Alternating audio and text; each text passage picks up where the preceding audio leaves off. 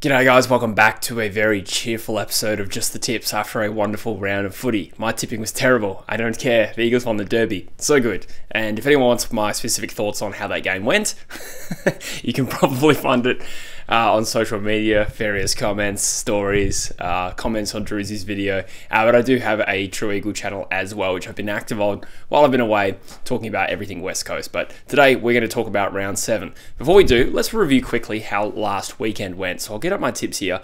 Now, last week I tipped very heavily on gut feel and vibe, which is not necessarily advisable. Sometimes I tip with my head, sometimes I tip on vibe, and generally speaking, I'm equally mediocre in both respects. However, made a good start in terms of vibe. So if you remember last week, I tipped the Bulldogs to beat St Kilda, which seemed unexpected at the time because they had just lost to Essendon, and the Bulldogs came out and rolled them. Now, the unfortunate reality is I changed that tip right before bed because, you know, here in the States, the game starts like while I'm asleep. So I was like, oh, I think Liberatore's out, Jamara was out. I was like, I better tip the Saints. Sure enough, I paid the price for that as soon as I woke up. 10 goals, my God. I also tipped Essendon on vibe. That one could have gone either way. Thankfully, I was right with that one. So it was a good start in the vibe stakes, but then Port Adelaide fell fair way short of Collingwood in the end. Obviously, they got away in front. Collingwood flicked the switch and made that tip look very silly. I just thought the Power had a little bit more momentum, looked a little bit more crisp this season. But I also ignored the fact that last year, Port Adelaide were good and they lost that game by 81 points. Tip Carlton, again, vibe, again. So that was a fairly good tip. Obviously, again, another topsy-turvy game. Weird, wacky weekend of results. Very nice. Brisbane, I tipped over the Cats. Again, probably based on the fact that I thought Brisbane had come good a little bit, and we're still learning about Geelong. This win for Geelong really gives them some legitimacy. Then there was the Derby, and I did tip Fremantle on that one. Well, that didn't go to plan, did it? Sydney over Gold Coast, I did float with the idea of tipping the Suns last week. I'm glad that I didn't, and I really did think North would just inexplicably win against Hawthorn, and they fell well short. So I got 3 out of 8, and then we'll go through what everyone else got. So if you don't remember, guys, we do have a tipping competition for members of the channel. Anyone else who wants to join, there is another league as well, a general tipping league, and we have a fantasy competition as well. So I'm going to go through how everyone did and all the winners from those competitions. So let's start with the members tipping competition, and the winner of the week is actually Luigi, who was a co-founder of True Footy in our members tipping competition. Got 5 correct tips in a margin of 60. I'm guessing Lewis forgot to tip the margin there because that was the margin, 60. 5 correct tips is the winner this week out of, I don't know, 30 odd people. And then we have Marcy, who was the general tipping winner with 7 out of 8 and a margin of 52. Well done, Marcy. Again, no one tipped a perfect round this week. Now, the leader of the members tipping competition and the overall tipping competition is the same bloke, Chief Wardo. Absolute shout out. 41 correct tips and a margin of 242. And our fantasy league leader is again Tully Griffiths with an average of 1997. Now, I do notice that average has come a way down. Makes me feel a little bit better. I had horrific, possibly one of my worst ever weeks in fantasy this week, and I feel like I have a good team. Really frustrating, but it makes me feel better that I think everyone did poorly. But well done, Tully, either way. Back to back, at least 2 weeks in a row, leading our fantasy competition. Now, I also want to shout out a brand new member of the channel. Welcome aboard to the Playlist Guy, the latest member of the True Footy YouTube channel. I really appreciate the support. You're an absolute legend. Now let's get into round 7. Now I have got Squiggle back. I'm going to put it on the screen for you on my phone, and I'm hoping the viewing experience is not compromised. So we got Richmond versus Melbourne at the MCG, the Anzac Day Eve game, which I realise is tomorrow by the time this comes out. So the Tigers versus the D's, huh? So let's talk about the Tigers. First of all, they are coming off a big loss against West Coast. Both of these teams had the bye. Injury depleted as well. I'm not too sure what sort of reinforcements they'll get back for this game, but either way, we've seen Richmond on a little bit of a decline. I mean, they had a really good win against Sydney, and they're just faltering a little bit with their injury situation and smashing the contested stakes against West Coast. I don't really know how much to analyse or knock Richmond for. I think they're pretty pragmatic about the situation they're in, and that makes this game really tough against the D's, who were beaten by the Brisbane Lions as well at the G, which is a big win for the Lions, and then ultimately they didn't back that up the following week. But the D's, I think, have generally looked pretty good this year. Still one of the better sides of the comp. I am not overreacting to that one loss. So all in all, I think this will be a tough fixture for Richmond to try and get the win. It would be a bit of a boil over if they do. That being said, I mean, they've had one blemish this year of a bad performance in Perth. But other than that, they've played with a bit of spunk. So while they're missing some players, they get a bit of a rest now. If they can keep some belief, they might just make this game closer than you'd expect. I don't think there's a scenario where I can tip Richmond in this game. But I think it might be a decent game for most of it, and Melbourne will win. Melbourne are clearly the better side. I'm going to say Melbourne by 24 points. 23 points. My fat thumbs can't pick an accurate margin. So I was one off. There we go. Then we got Anzac Day. Now, this could actually be good because Essendon, what are they, 4 wins? I needed to double check that. They are 4 wins, yes. So they've beaten Adelaide most recently. They beat the Saints, they beat the Dogs, and they beat Hawthorn. So again, we're still getting a read on some of those teams. I'd say the Dogs are probably the most formidable opponent out of all of those guys. Why am I getting ads for women's clothing?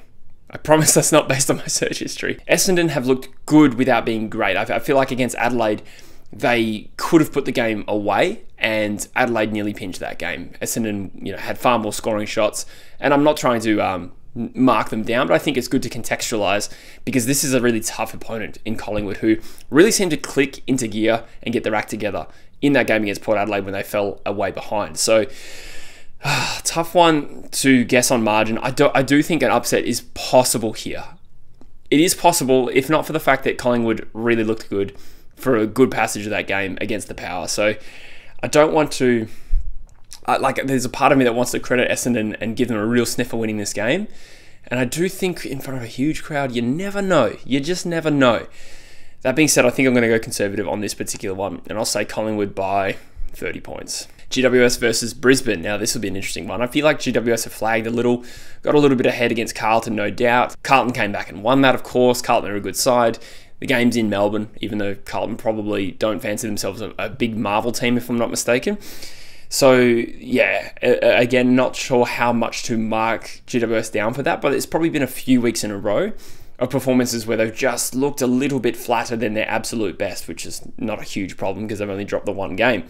And the Brisbane Lions have been all over the shop, really. Like, they beat the D's in Melbourne and then took on Geelong. Now, Geelong are the last undefeated side left in the competition. So there's that, but there is also the fact that Brisbane have just clearly been all over the place as well. I mean, they haven't won a game at home this year, which is just bizarre. If you'd made a video and called it like bold predictions for 2024 and say Brisbane are winless at home by round 7, you'd be laughed at. And that's exactly what's happened.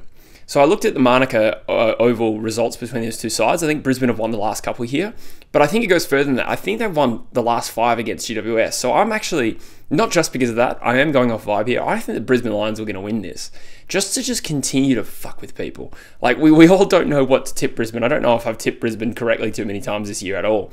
Probably not. And therefore, I'm probably consigning them to a defeat with this tip, but I think the Lions will upset the Giants. I think Giants are a little bit vulnerable. Brisbane have a point to prove. Yes, they did it against Geelong as well, but Geelong are very good, it seems. So I'll tip the Lions by 12 points. Port versus St Kilda. So Port, context, 6th on the ladder versus 13th. St Kilda are 2-4. That did not look like that was going to be the case when they beat Collingwood. And, since then there's been a loss to Essendon, there's been a loss to the Western Bulldogs, there's been a loss to the Giants where they played, not great and then came back and nearly won. So not the most convincing run of form for St Kilda. They do look a little bit listless. I'll stop short of, saying there's no positives and they're hopeless like some in the media are saying. But that is a bad stretch of form, and it doesn't get any easier this week against Port Adelaide. Now, Port Adelaide, again, over the last fortnight, it's hard to really get too much excited about their form. I mean, they did get in front of Collingwood, and then fell away badly, where Collingwood just lifted, their pressure was intense. And then the week before that, they were kind of, I won't say lucky to beat Fremantle, but that game really could have gone either way. And look what Fremantle's done the following week. So either way, though, this game in Adelaide, I still think this is still a fair gap between these two sides, so I'm not going to put too much more thought into it. I think the Power by about 35 points. North Melbourne versus Adelaide. This game is at Blunston. Now, in my head, I had it that North Melbourne are particularly hard to beat at Blunston. But obviously, when you look through the results, there's not a lot of wins there because the team has not won a lot of games lately. And some of the results haven't been great. Now, the last game there, if I'm not mistaken, was a big win over the Suns in the final round last year. So there is some form there, but it's also kind of been all over the shop, and they've had some big losses there as well. Adelaide as well, another out of form side of the competition, absolutely. One good performance in 6 we've seen now.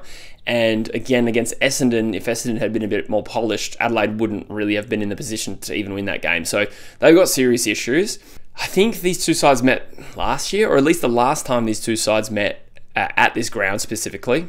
I think Adelaide had a big win. That might have been 2022, so we're a little bit removed from that. This one's iffy. And the reason it's iffy is not because I necessarily think there's no talent gap between these two sides. I think there is at the moment. I still think Adelaide are better. But North Melbourne, it could be one of those sides to make a statement. I did say that last week, and they fell well short. I think I'm going to tip the Crows here. I think I'm going to say the Crows win this by 22 points. Here we go, match of the round. This is the one a lot of us will be looking forward to, outside of our own teams playing, of course. Geelong versus Carlton. Now, I've consistently had Carlton, I think, higher on my power rankings. Maybe they might have fallen below last round, I think, to the Cats. But the Cats are now undefeated, and I don't think they've had the toughest run of form, but you do have to give them some credit for beating the Lions in the way they did. And yes, the Lions have been erratic, but I mean, they have just come off 2 wins prior to that game.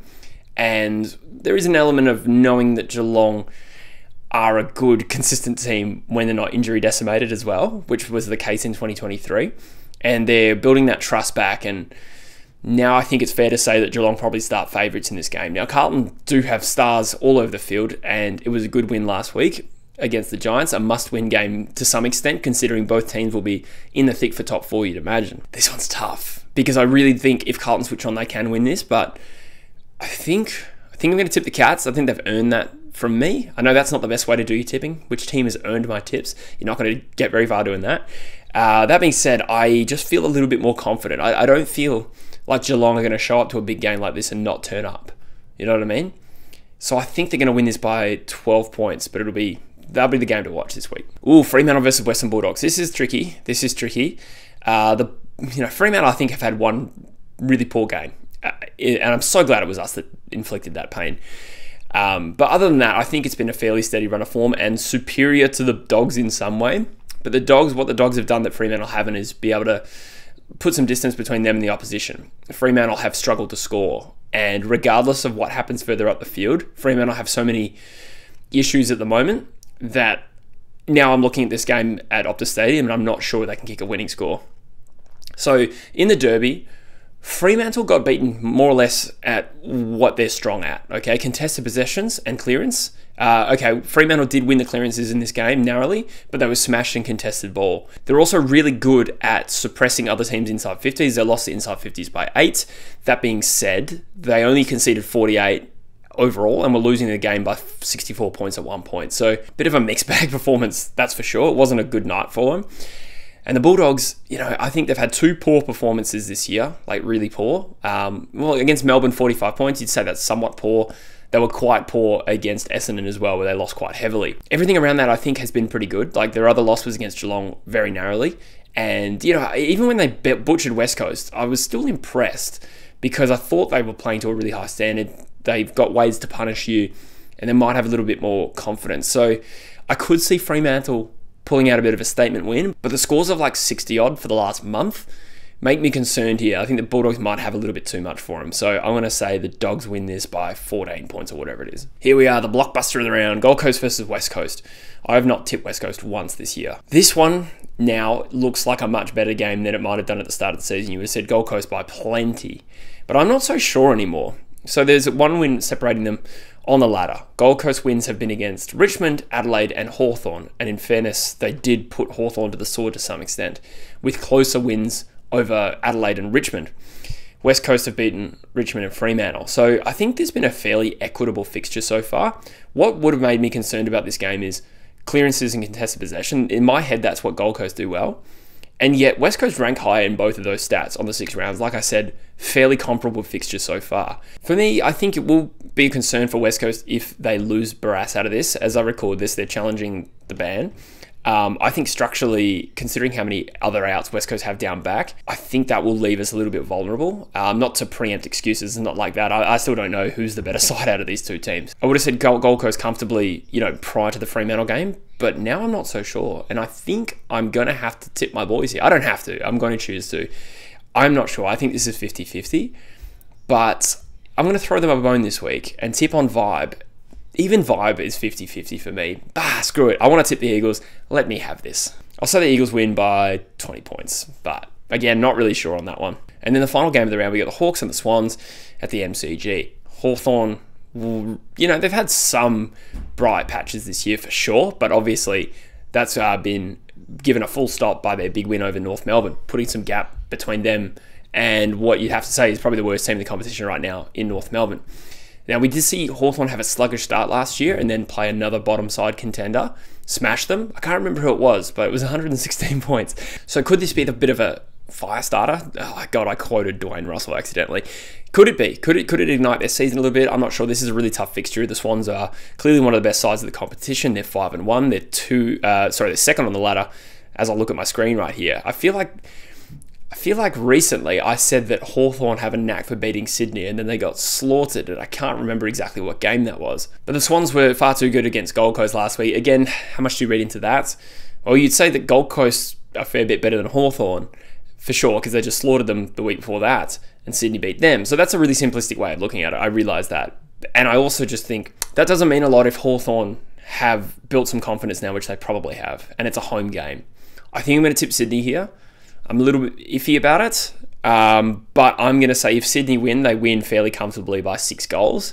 Is there potential for an upset? It would rely on Sydney having an off day, but Hawthorn can do that to teams someday. 36 points or whatever it was.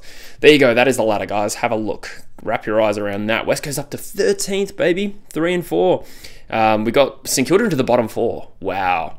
So I think that would rely on West Coast winning. So if West Coast win, St Kilda drop into the bottom 4. Wow. That shocks me. And then you've got the Cats still undefeated naturally. Again, this is probably the toughest test yet.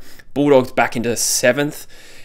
Brisbane creeping up to 10th with their win over the Giants, and then Collingwood into the 8 as well, and Essendon, they're in 9th. So interesting stuff. Look at Essendon's percentage, 89%. Crazy stuff. Well, there you go, guys. I hope that Swiggle recording worked. It died halfway through, so hopefully it doesn't get too weird. But for now, let me know in the comments what your tips are, what's your game of the round. Game of the round is definitely Geelong versus Carlton. Upset of the round for... Are the Lions a genuine underdog against the Giants? That's the one I've tipped. Otherwise, Hawthorn versus Sydney is a little bit iffy for me as well. That's not really based on anything. Fremantle versus the Bulldogs is probably the one I'm least sure about. There's a few tough ones in there, but I'm excited for it. I probably get a chance to do a power rankings tomorrow as well, guys. This is the second last week of me being in America, so we'll return to our usual programming very soon. But thank you very much for watching, and I'll see you in the next one. Cheers.